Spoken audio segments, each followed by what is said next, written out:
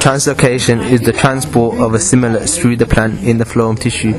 Sugars are transported in the phloem in the form of sucrose.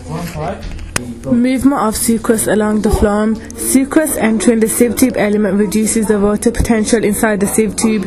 As a result, water molecules move into the sieve tube element by osmosis from surrounding tissues. This increases the hydrostatic pressure in the sieve tube at the source. Translocation is an energy requiring process that happens in the phloem. Translocation moves substances from sources to sinks. The source of a substance is where it's made, so it's at a higher concentration there.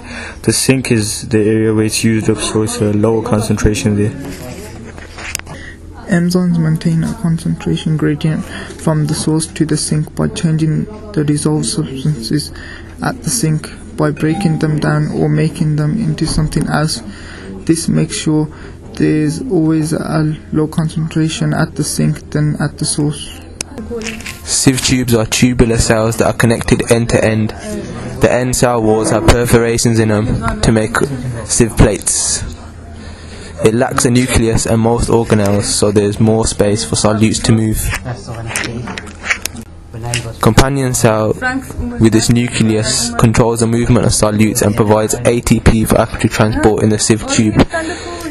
Strands of cytoplasm called plasmodesmata connect the sieve tube element and companion cell. Parenchyma provides support through turgidity, and fibers provide support for the sieve tube element.